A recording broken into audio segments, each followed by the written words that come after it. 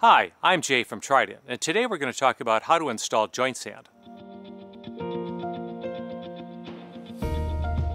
Start the job out right by choosing joint sand that is coarse, angular, washed, screened, and dried, meeting the ASTM C144 specifications. This type of sand is cleaner, stronger, and more stable, which ensures long-term durability and successful joint stabilization.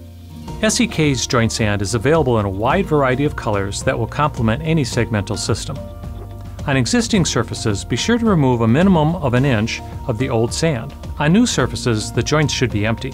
The tools you will need are a broom, shovel, vibratory roller or plate compactor, and leaf blower. Start with a clean and dry surface. Stage the bags evenly around the project. Then, cut open each bag and distribute the sand low to the surface, forming an S pattern as you go, within a small area. Sweep sand into the joints using a broom with medium stiff bristles.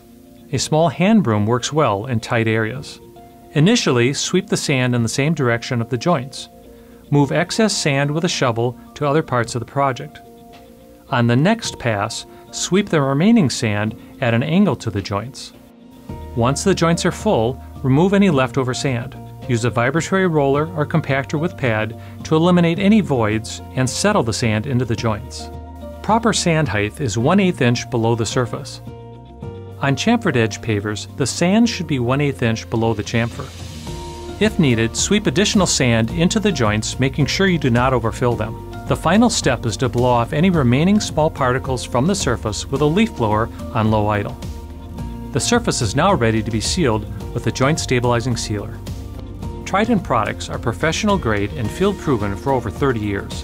We offer technical support and training, which is critical to your success with surface restoration. For more product information and additional videos, visit us online at tridentprotects.com.